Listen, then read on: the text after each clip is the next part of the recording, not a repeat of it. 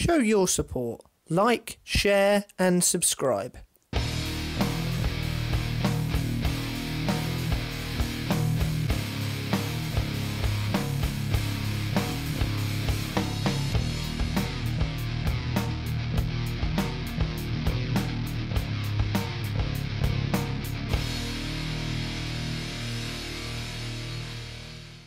Hello, I am that British guy and welcome to my Clash of Champions predictions.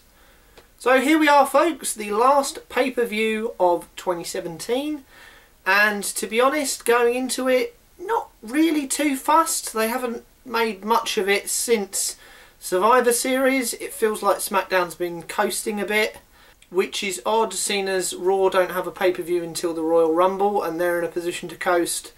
Probably more so than SmackDown are, but there we go. We seem to be in this position most years with the WWE at the moment, and hopefully it will be a good night and we can make the most of it anyway. Starting off with the pre-show, we have a match between the Hype Bros, Mojo Rawley versus Zack Ryder. Obviously Mojo has just turned heel against Ryder, blaming them for the lack of team success. When Ryder came back from his injury, they put the two together after Mojo started to get a bit of a push at the beginning of the year, and obviously things just kind of ground to a halt after that. I don't really see any other result other than Mojo winning here, otherwise it completely kills his push dead right from the beginning. I think they've kind of missed any opportunity they could have ever really done anything substantial with Zack Ryder, so they might as well use him to try and push Mojo a little bit higher up the card. Moving on to the main show now, we have a tag team match between the Fashion Police and the Bludgeon Brothers. Now this seems to be the build to the culmination of the whole 2B angle, the attacks and the trashing of the office and everything. This will be the first match that the Fashion Police have had in a very long time. They've mainly just been doing skits, and obviously this is the Bludgeon Brothers' first pay-per-view match. So again, like the Mojo Ryder match, I can't see this going any other way than the Bludgeon Brothers winning and potentially trying to absolutely decimate the Fashion Police.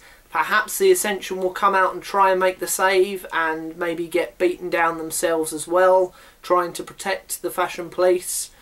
Therefore, making that story a little bit more interesting and also making the Bludgeon Brothers look even stronger in the fact that they were able to easily step over 2 tag teams instead of just 1.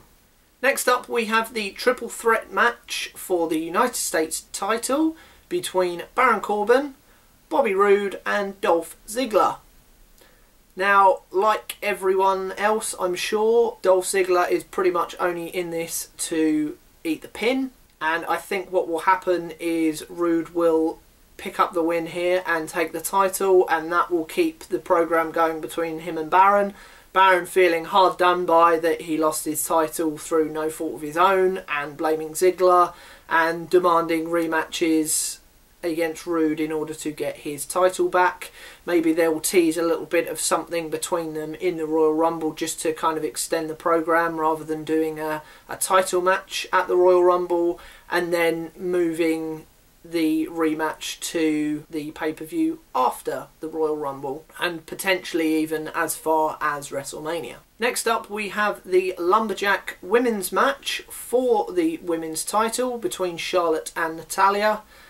And mainly because there are so many heels on the SmackDown roster at the moment, other than Charlotte and Naomi, the whole locker room are heels, because obviously Becky Lynch is away filming at the moment, so you've got 2 faces at the top of the card.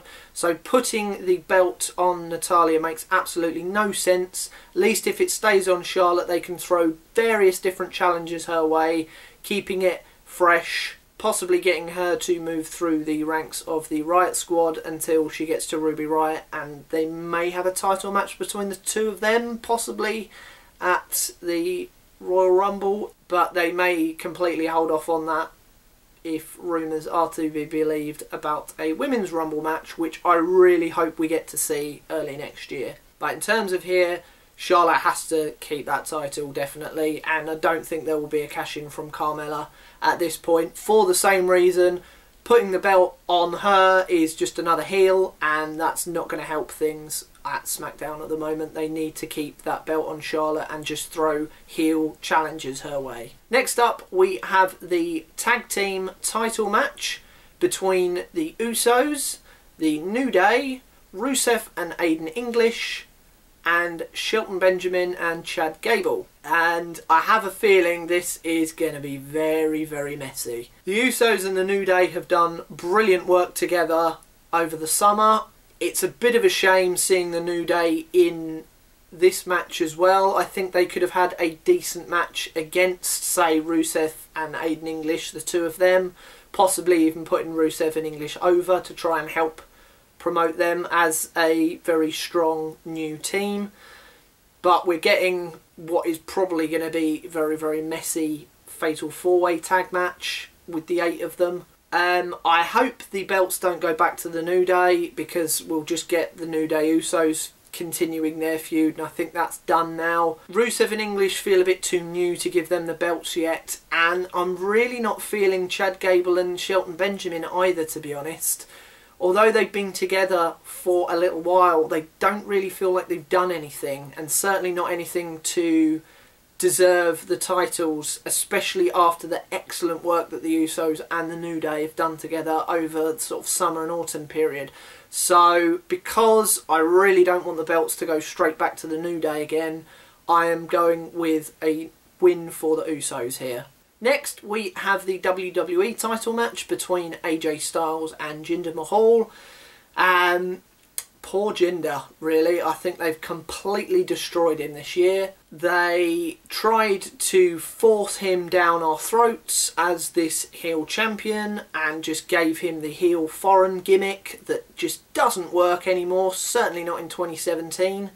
It felt tired 10 or 15 years ago. It's certainly tired now. He won all of his matches the same way thanks to Singh interference, so he never felt like a credible opponent for anyone, because he was always being handed victories by the Singh brothers rather than earning them himself. And then he lost the title just before the India tour, which was what they were building to anyway. He lost whilst out in India to Triple H for some reason. I'm really not sure why. And I have a feeling after this match, AJ will win here, and that will be Jinder pretty much done with. Maybe he can find some kind of success at the sort of United States Intercontinental level next year, but yeah, it's a real shame for him. I am currently, at the moment, in the process of writing a rebooking video surrounding Jinder Mahal and his 2017, just booking it in a much more sensible, logical way to try and get him over with everybody rather than shoving him down our throats. Hopefully that will be ready early next year. But in terms of my predictions, definitely an AJ Styles win here. And finally, we have the tag team match of Sami Zayn and Kevin Owens facing off against Randy Orton and Shinsuke Nakamura. And we have 2 special guest referees in this match, Daniel Bryan and Shane McMahon. Now, obviously, if Zayn and Owens lose this match, they will be fired from not only SmackDown but from all of WWE, so they won't be able to reappear on Raw the next week or even go back down to NXT and come back up again after a couple of months. As far as the stipulation in the match is concerned, that will be them out of the company completely. That's obviously not going to happen. There's no way they're going to release those 2 superstars. They're just too valuable, especially Kevin Owens. I have a feeling that because we've got the 2 referees in here and they're playing it that Shane McMahon is basically trying to get rid of Owens and Zayn, and Daniel Bryan seems to be favouring those 2. I have a feeling what we are going to see is Kevin Owens pinning Randy Orton at the exact same time of Shinsuke Nakamura pinning Sami Zayn. And obviously Shane McMahon will count the pin for Nakamura on Zayn and give him the win, but at the same time we will get the 3 count from Daniel Bryan where he sees Kevin Owens pinning Randy Orton. So we will get a double count from both referees.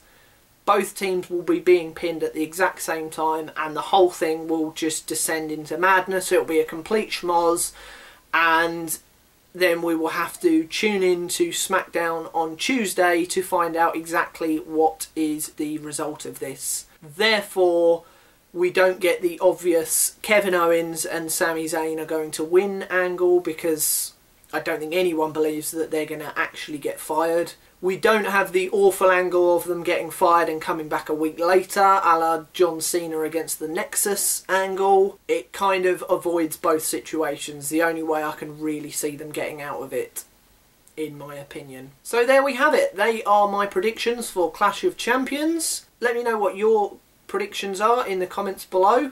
And just before I sign off, a very quick reminder that at 8 PM GMT, the second Very British Wrestling Federation pay-per-view will go live on this channel, and this is Highland Hardcore Heaven. Very similar to the Battering Ram setup, so please check that out if you can. But for now, I have been That British Guy, and I will see you very soon. Goodbye.